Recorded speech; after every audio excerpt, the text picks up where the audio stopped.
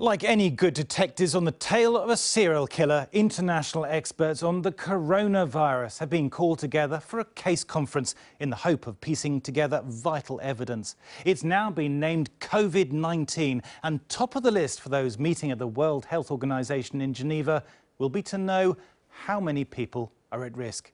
People infected with the virus seem to pass it on to 2 or 3 others on average, making it twice as infectious as flu. That could mean 60 to 80% of the world's population being infected if the virus goes unchecked. It may come in several waves over many months or even years. A long, drawn-out epidemic with a lower peak would be easier to manage than an explosion of cases. The WHO also wants to know when people become infectious. Currently, it believes the incubation period is anywhere between 1 and 12.5 days, and that people are a risk to others before they develop symptoms. But when? Some people may not show symptoms at all, or only have a mild infection. That would allow more rapid spread through a population.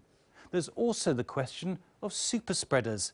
Steve Walsh, the Brighton case, seems to have infected 11 others. Scientists believe part of it is down to biology. Some people's immune systems shut down the infection, but the virus is still exhaled in every breath. But it is also about opportunity, mixing with lots of people at close quarters. Now, any detective will want a good idea on who the next victim will be.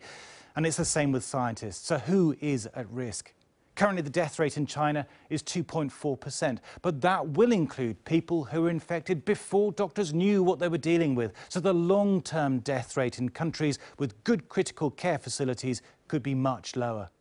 So far, all the evidence points to older people and those with underlying health issues such as respiratory or heart disease being at higher risk of needing medical care. But at this stage, scientists are still getting to grips with a new virus, and making hard predictions on what happens next is impossible.